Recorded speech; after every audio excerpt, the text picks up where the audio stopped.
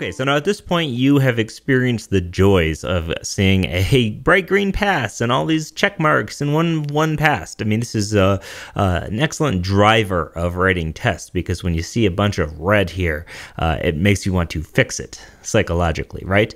So we have this basic hello function here, and this is all good in our app.js. It's simply just returning hello. Now, instead of just deleting this and deleting this other one, I'm going to sort of emulate a more real world situation where you're writing more tests, right? You're typically not just having one function, one test kind of thing. So what I'm going to do is have a new function here, and this is going to be a classic example. We're going to do const, and this is going to be an add function, okay? So we're just going to be adding two numbers. So we're simply just going to have x and y, right? Now inside of this function, instead of just returning a string, we're going to return x plus y, okay? So this is a little bit more involved than simply just returning a string here. Now let's go ahead and write our tests. You'll notice that even when I save this file, it still says 1 of 1 is passed, because obviously we don't have any more tests for our add function. Let's head back to app.js and have a comma add. Now, what's cool about a function like this, you'll see in a second here, if you haven't gotten the point of why testing is excellent just yet, what we can do is actually test a whole bunch of things in here and make our functions more robust. Now, I'm going to have a new describe and a new it should, okay? So we're going to describe, again, this time we're going to describe, although this time we're going to describe add. Next, we're going to have an it. It should add two numbers. Seems basic enough. Again, arrow function here. Okay, and now inside of here, we're going to call this with various numbers and expect to see the answers, right? So let's go ahead and do expect. And we could add 1 and 2. And you would expect the results to be 3, right? Notice how these aren't strings, obviously, okay? So we can save this, and you can see that it should add two numbers. We now get a green check mark. What happens if we actually duplicate this line? I did that by holding Shift and Option, hitting the down key in VS Code, and we were to say, hey, we expect 2 and 2 to be 3. Now we get a big red error. And even though we had multiple expect lines, the add should add two numbers is still failing. So if either of these expects fails, then this whole it should fail. Okay, so you'll have different test cases within your it. And we have an expect should be 3, and then 2 plus 2 obviously shouldn't be 3. So our test is incorrect here, not our actual function. But what's nice is that it points us right to line 12 as saying, hey, this is where to go. So obviously we expect 2 and 2 to be 4. Now we can add some more things here, right? One of the cooler things about writing tests is that you can have a whole bunch of different test cases that might actually be able to do more things than you would able to be doing manually testing this function individually, right? For instance, let's say if we added -2 and 2 together, we would expect the answer to be 0. So let's save this. And you can see they're all still passing. But instead of saying, you know, we have 8 tests or however many I have here, 5 tests passing, it still says 1 test suite, which is this page, and then 2 tests pass, as in it should output hello passes and it should add 2 numbers passes. But it's really great here. We can now test negative numbers. We can even test 2 negative numbers. We can do -2 plus -2. And you can see we are getting a big red error. It should be -4. Okay, so we could say, hey, this should be -4. But either way, this gives us the option to be able to have confidence that this thing is going to work under all test cases. Now, let's go ahead and actually write a new it should not add strings, because this is actually an add numbers function, right? This is an add strings function. So now we can have another test in our test case here, and we could say, well, we expect, well, I don't know what we should expect, because what were to happen if we were to add 2 plus the string of 2? And if we save this, you can see it's obviously not -4, but a string of 22, or a string of adding 2 plus 2. So in JavaScript, when you add two strings, it just sort of meshes the strings together, right? But if you have a number and you're adding it to the string, it actually converts the number to a string, and now you have a string of 22. Now this is wrong. We should not expect this function to work. So let's write a failing test case, okay?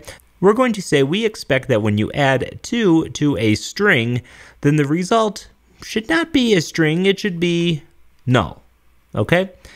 And right now, obviously, this is going to fail. The expected value is null, and we receive 22. Because in our app.js, it's simply just concatenating, right? It's doing sort of basic JavaScript. So let's go ahead and add some if statements in here to sort of check. We're going to say if, and then type of x is equal to string, or type of y is equal to string. Okay, so if either of these are equal to a string, then we're going to return null, okay? So if either of these are a type of x is a string or a type of y is a string, we could save this. And now, check it out. Our test passes. But does this mean that this function is robust or correct enough yet? Not necessarily, because check it out. I'm about to, if you're either seeing this coming or you're about to have your mind blown a little bit. But if we duplicate this, it should not add strings. What happens if we throw an object in here? It should not add objects, okay? And instead of number 2 here, we give this an object, okay? So this is sort of weird. We're adding in a 2 to an object, and well, we're expecting it to be null because we don't have two numbers. We save this and it breaks. Our test breaks.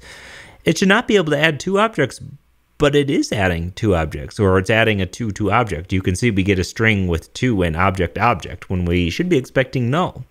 And it illustrates some fragility inside of our actual app.js, because you might think that this is a good idea. Hey, we are testing to make sure these aren't strings, right? That's what we're trying to do. But actually what we're looking to do is to make sure that these are numbers, right? So instead of adding another test case to make sure they're not objects or whatever, what we simply want to do is say if they're not a number and if type of y is not a number. We can see this, we can save this, and now all of our tests passes, because now regardless of what we do here, it should not add objects, it should not add arrays, okay? If we have an array in here, it doesn't matter what we have in here. If it's anything other than a number, we're going to be getting null. So let's talk a little bit about what we did in this video. We wrote a lot of tests, and you could see that while this function is still pretty basic, right, we did uncover some of the potential pitfalls of this function, right? Because you might always think in an ideal world this function is getting two numbers, but you never know if the data coming out or in is going to be 100% ideal. Typically when we're programming, we always work with the best case scenario sort of stuff, but in reality, the best case scenario stuff isn't always there. So we learned a few lessons here. It's easy to test a whole bunch of different types of values, right? We could even write a loop to test 100 different numbers if you wanted, but honestly, testing a few is more than enough. But we were also able to test some things that were potential inputs to this function and make sure that the results were outputted as what we wanted to. And it made our function quite a bit nicer because now nothing unexpected is going to happen. Okay, so again, this example might seem a little trite again because you're just simply adding two numbers. But as our code gets more complex, these tests, as I keep mentioning, will become more and more important. So check it out. We've now written a few more tests, and you should start to see the benefits a little bit more about what tests can do for your actual code quality itself, and it gives you a greater understanding. So not to say you have to test for all of these things if you always know this function is going to be receiving a number, but it could open your mind as to some of the things or potential issues in your code that you might want to watch out for. Because in all honesty, you saw how cheap these were, right? These were cheap. We could make a whole nother one if we wanted to, and they ran really quickly. So having cheap tests that are checking for things like that is certainly not an issue. So as always, this is Scott with Level Up Tutorials. If you want to help support Level Up Tutorials, head on to leveluptutorials.com and you can become a Level Up Pro by selecting Go Pro, and you'll get access to every single one of these series with the teal and purple lock on it that says Pro Exclusive. There is a lot of exclusive, excellent content, and not only that, but there's exclusive Pro content coming every single month. I'm releasing a new Pro series every single month, and these aren't small series. These past few have all been over 24 videos long, the most recent being Vue.js for everyone, and then Pro Gatsby has been a big hit. So head on over to leveluptutorials.com/pro to become a pro for 19 bucks a month, or if subscriptions aren't your thing, you can head on over to the leveluptutorials.com/store and purchase these series outright. So thanks so much for watching, and I'll see you in the next one.